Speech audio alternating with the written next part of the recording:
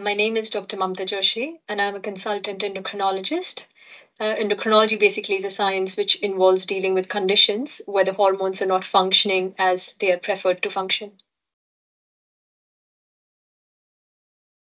I decided to become a doctor because I could see that it gave me the opportunity to grow myself with a good balance of all that I love, that is science, compassion, and problem solving. Specifically in endocrinology, what I liked about it is it was enthusiasming me with the deep interest I have in my profession with the complex hormonal systems, understanding how they regulate our bodies. I was drawn to the challenge of diagnosing and managing these disorders, which often require a comprehensive understanding of the body's intricate functions. And that's what I love about endocrinology.